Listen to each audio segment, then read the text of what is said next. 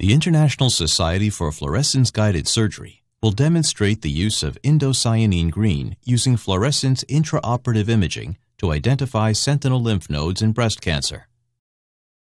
Sentinel lymph node biopsy is an important tool in the staging of breast cancer.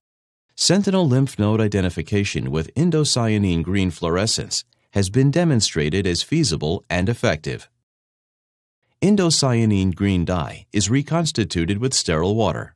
When the patient is anesthetized, the Indocyanine Green dye is administered intradermally to the perioareolar quadrant. Fluorescence allows the surgeon to map the lymphatics and identify the location of the sentinel lymph node. Guided by the fluorescence, tissue is dissected and the node gradually becomes visible.